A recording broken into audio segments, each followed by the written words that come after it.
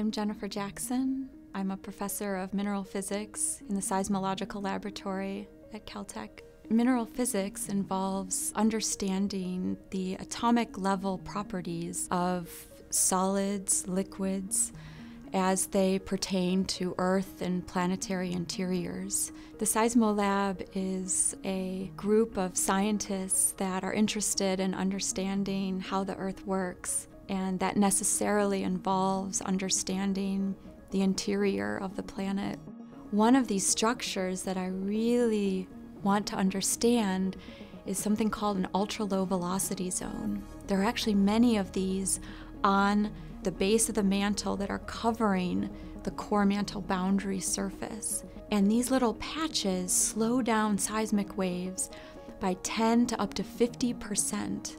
And it's still not clear what they're made of, why they are there.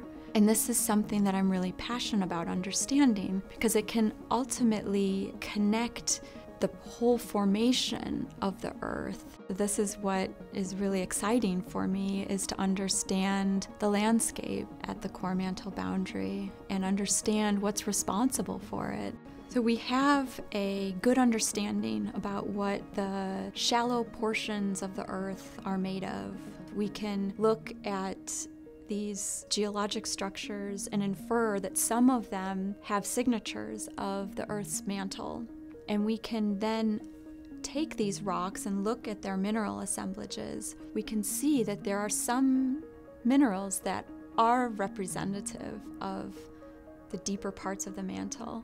We can then take those minerals and push them further into the Earth using what are called diamond anvil cells. They involve using 2 diamonds, and the minerals are placed in between these anvils. That allows us to place a small amount of force on an even smaller area, and this can then generate millions of times the pressure that we feel at the Earth's surface. And these are the pressures that these minerals are experiencing inside of the Earth. These samples that we have to load into the cells are the size of a human hair. We squeeze them in between the 2 anvils, and we also take them to Argonne National Laboratory. There's a very brilliant source of X-rays there.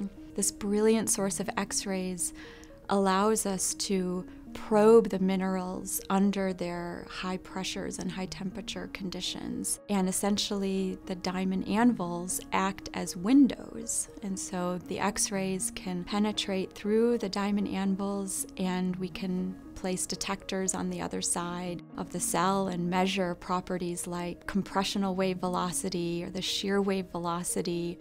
It's hard to put my finger on favorite aspect of what I do, because it is all really exciting for me, from the training students and postdocs in the lab to conducting the experiments to discussing them with my colleagues and trying to figure out what makes the Earth tick.